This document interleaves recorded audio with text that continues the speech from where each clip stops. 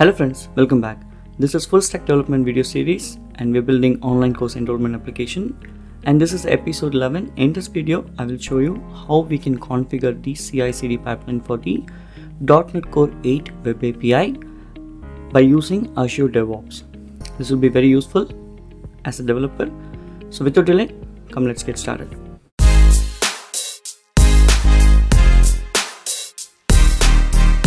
Okay, so the project source code for you guys, it is available in github.com. However, I'm going to demonstrate these in the DevOps, which is dev.azure.com. So my repository is placed in this one. So we're going to see one by one. So I logged into dev.azure.com and this is my repository. See online course API. So if you want to do, you also take the code from GitHub and put it into your DevOps. So once you select the repository, click on pipelines and there you have something called new pipeline. See, these are the options you can choose based on where it is, but we are going to look at the DevOps. So I will choose the first one, but there are other repositories like GitHub and other source controls you can use, right? So and then classic editor, if you go and click on classic editor, that's the old one. So we'll go with YAML. I selected the first one. Here it will ask you to choose the project, right? So our project is here. So if you filter it, it will come. Now this is our .NET Core. So I will choose .NET, which is ASP.NET. Now it will read the the project and it is generating the required code for us. All of these codes seems to be good, like except the publish one. So let's go one by one. First one is trigger this build based on the main branch, and the pool is to specify which image it is using to do this building, and then some variables declaration. Okay, and now next thing is a step by step. First it will install the NuGet packages. It will restore the packages into the solution, and then it will do the build.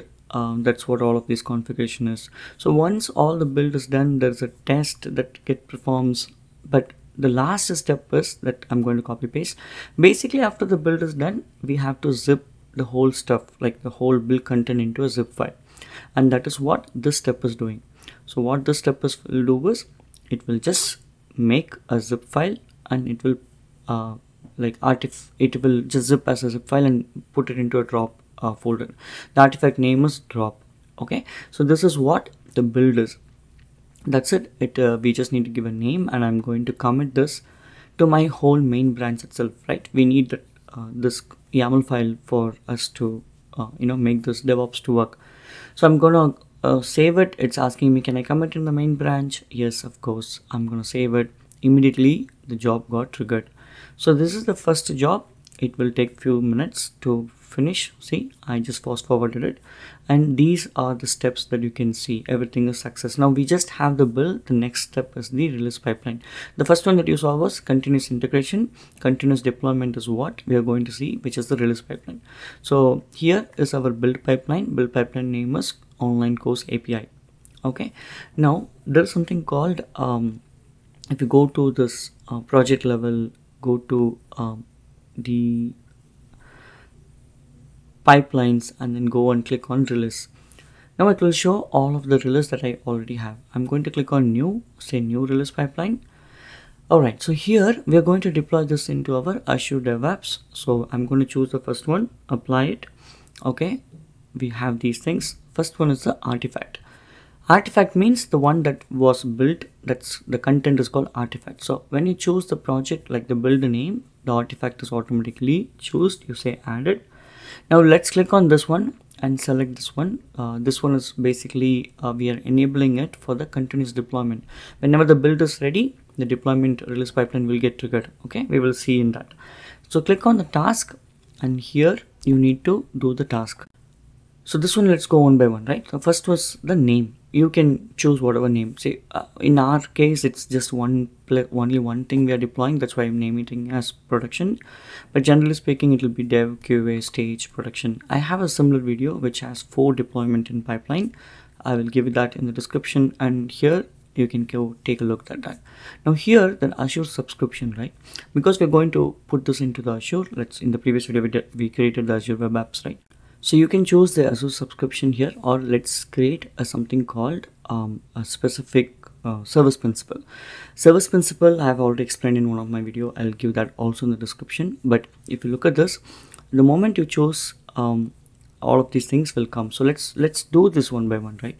So if you look at into our resource group, we have these two applications, right?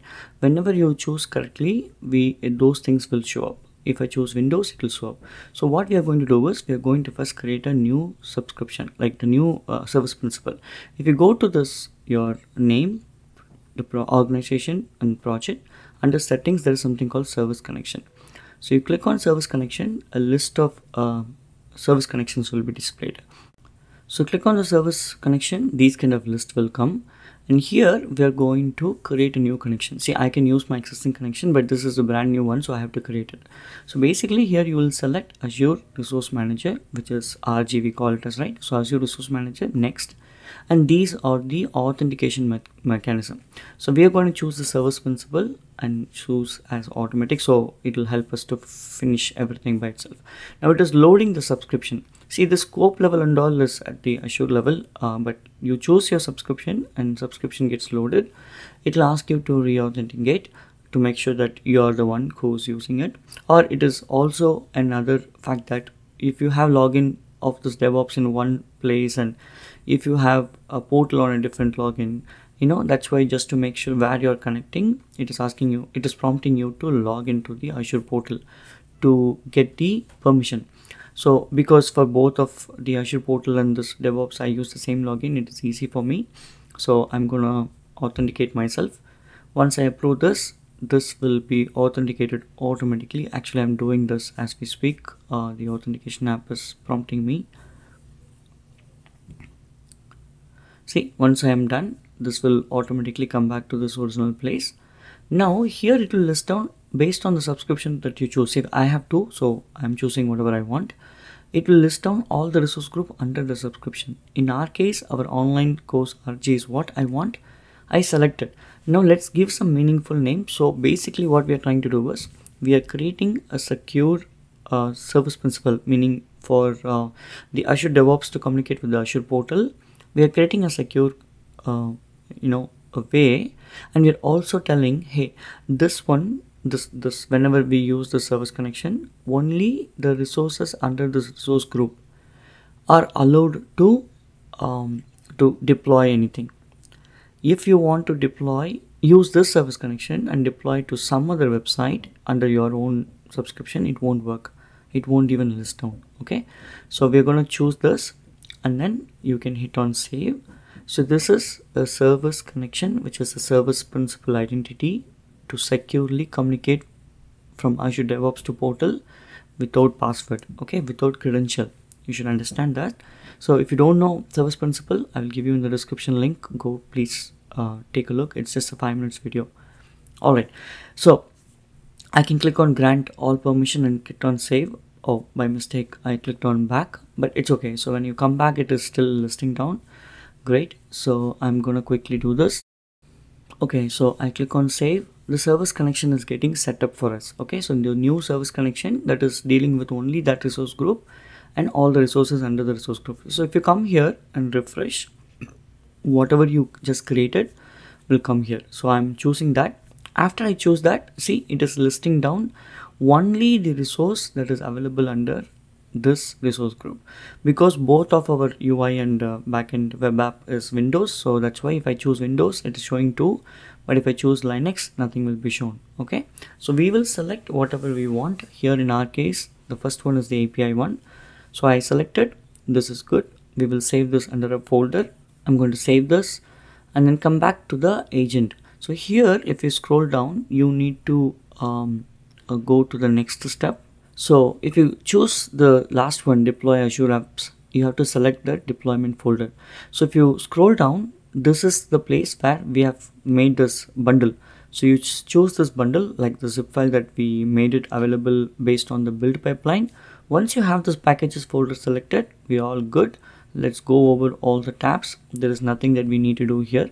So let's recap. We made the stage, we selected the artifacts, we configured the service connection so that it can communicate with the Azure portal and open up and deploy this code. Okay, this is what we did, and this is called a release pipeline. So once all of these things are done, we will save this and trigger a release. So you can click on create release. See, first time allowed, you probably have to manually do it, but every time the build is triggered, we have already enabled continuous deployment. If you remember the what do you call that, so you choose that one and then we enabled it, right?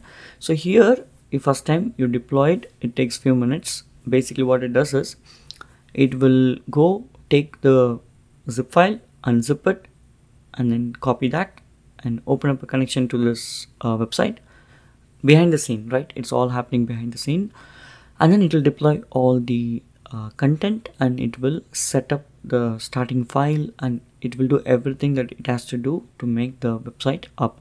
So once the website is once the deployment is done, the website will be up. You just need to go and hit on the URL and the website will be up.